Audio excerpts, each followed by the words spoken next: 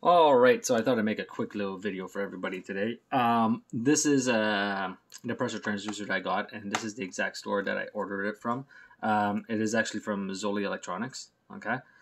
Right now, the pressure transducer is at $343 with $8 shipping. In 14 hours, well, 15 hours if you want, alright, the price is going to drop down to $338. This is in Canadian, of course. So if we go to currency converter, in the US, it would be $267.34.